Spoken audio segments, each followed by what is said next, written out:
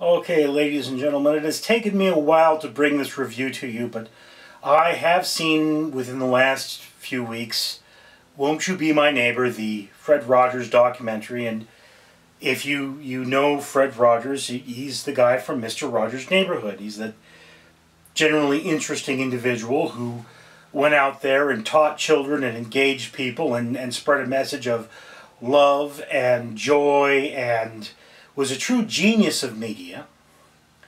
And this was a documentary that got us closer to who Fred Rodgers was. And whereas I have to say I'm happy I watched this, it is really hard to put together a documentary that is as compelling, that is as monumental as Fred Rodgers was as a person. And one of the things that it said in this documentary, there's this scene where Fred Rodgers is out there and he's on the show and he's cooling off his feet in the kiddie pool, and he invites a man of recent African descent to join him, a darker skinned man. And the guy says, well, I don't have a towel. And he says, that's okay, you can share mine. And whereas in the modern day, that doesn't mean much, when this was actually filmed, sometime I believe in the 60s, it was a huge deal because you had two people of different races, two people of extremely different colors, who were sharing and treating each other like equals. And in the simple fact of sharing a towel, this man said, "You are no different than me." And again, he commonly said, "I love you just the way you are." So this is a fact that he is showing this incredible level of acceptance with these very simple actions. And it's great that was in the documentary. It was a very interesting thing. And again, there's a lot in this documentary that is just absolute gems. So if you have the opportunity, you must go see this thing. Go rent it, buy it, and whatever have you.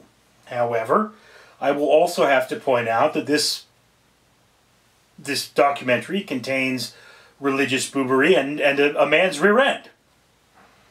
And in the theater, everybody laughed at the man's rear end, but I don't know if that's really in the right spirit of Fred Rodgers.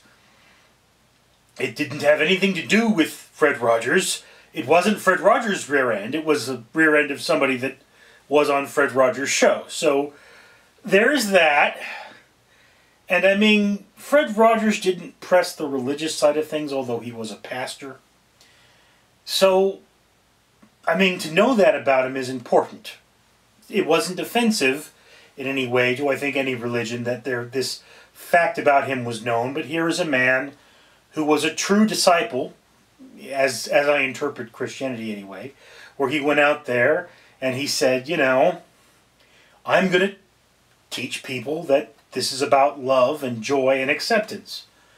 And that was a great thing about Fred Rodgers. And of course, society was not exactly as kind as he was, and they addressed the fact Fred Rodgers had a man who was a homosexual on his show and told the man, look, if you come out as gay, we're going to lose our sponsors, or you can't be on the show. So, it's realistic and sad.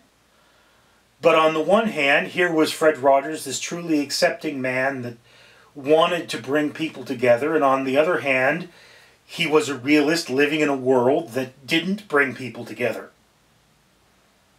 And this same man at some point tells a story of he hears Fred Rodgers say, "I love you just the way you are."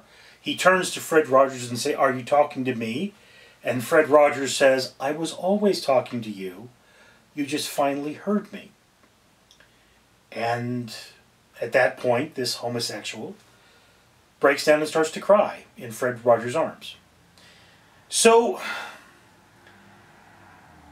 I love documentaries. And there's a car. And I liked this documentary. I'm probably not going to watch it again. But I think I'm a better person for having seen it. So, in my opinion, Won't You Be My Neighbor is something you need to watch at least once in your life.